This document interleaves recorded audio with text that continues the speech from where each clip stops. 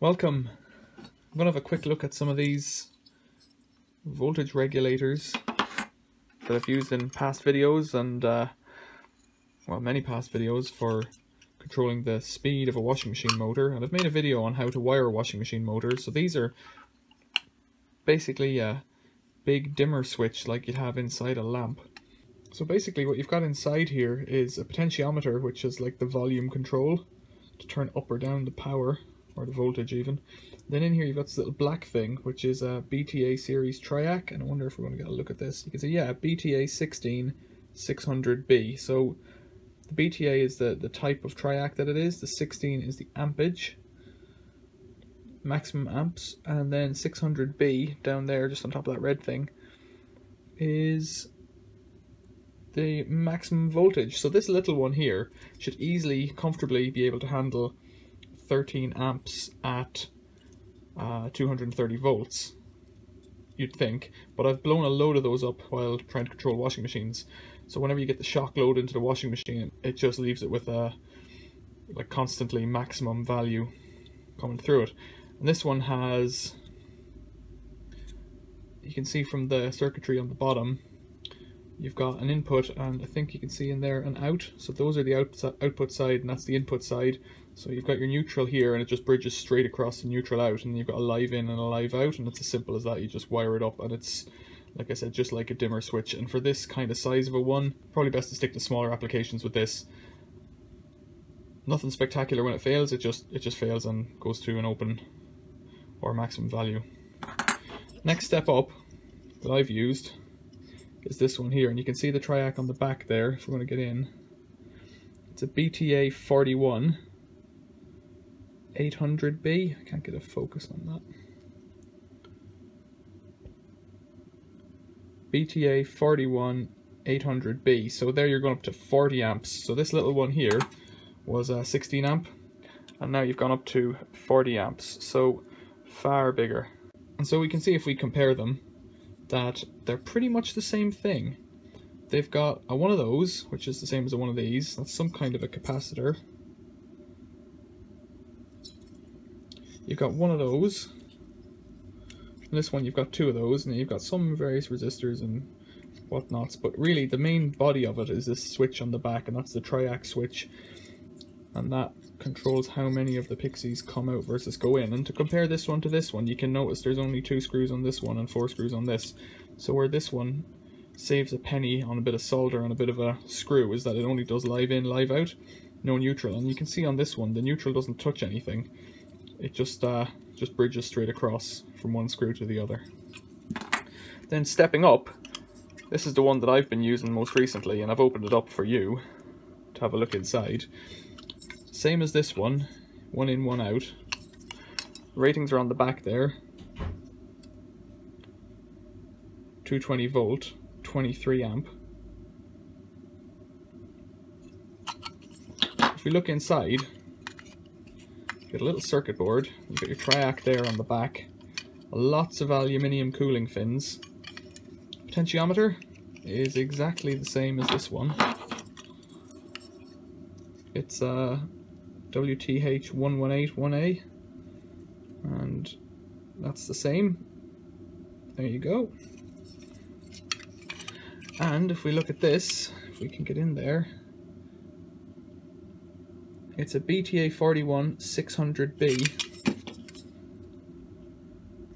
And it's different. It's a BTA 41 800B. So really, this one here can take a higher voltage than this one, which is kind of a surprise, because I would have thought this would have been the, you know, if you look at the meat of them, much bigger piece of stuff. But yeah, there you go. And again, likewise, these two are similar in that they've got the same live in, live out. They don't have a neutral, so they're really only taking the power off the live there to control whatever's going on. And so that about exhausts my limit of knowledge on these things, but I do know that if you want to control a washing machine, go for the bigger one. In terms of cost, this one here on eBay, I think they were running around £2.50 delivered from China, and you've got to wait about a month for them to arrive, but they do arrive, and it's cheaper than getting from the UK. I think it was probably twice the price if you got them from the UK direct. These were more expensive. I would say these were up around the, I think this was around the £6 mark. That was from China again, rather than directly from the UK. So something similar on this. I think it's cheaper because there's less aluminium in it, really, and that's where a lot of your money's going to go on this. Stick to a big one if you're doing washing machines, especially for destruction, but even if you're going to use it for something like a polisher or that, probably better to get the big one. Doesn't look like much, and I was always a bit wary of this. Actually, let's have another look at this. I was quite wary of this one because I thought, I don't want to touch this, you know, bad idea and whatnot. But if you look in there, there's no real insulation, but they don't touch, so the input and the output voltage, the line in and the line out, don't touch the housing. So the housing isn't live, but that's not great comfort to you. The other thing to note is that the BTA 41 and the A in BTA means that it's insulated.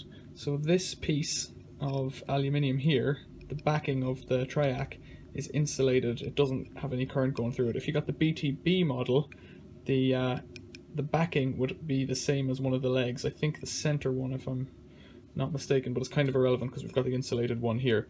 So because this is insulated, it means that there should be no voltage, but there should be no voltage going through the aluminium or getting anywhere near it. But it is a bit sketchy because you can see that those little straps there that go to the pin out on the back, or not pin out, but the connector out on the back, are very close. So if it took any kind of a knock at all, there is a risk that you could have a voltage going through the outside.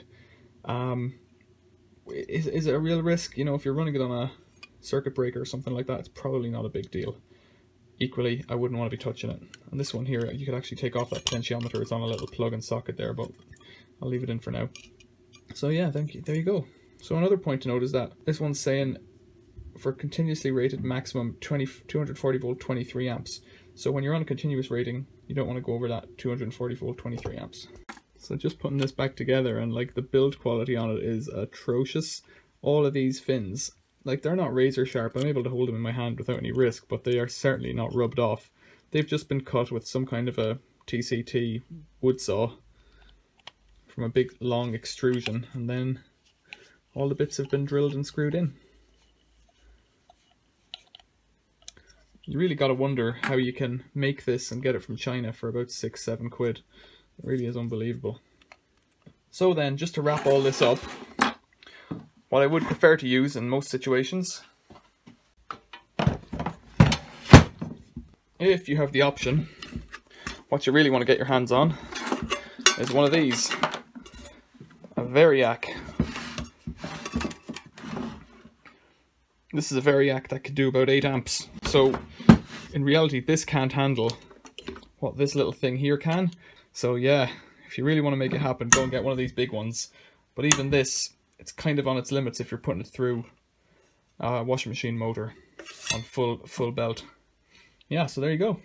Thanks for watching.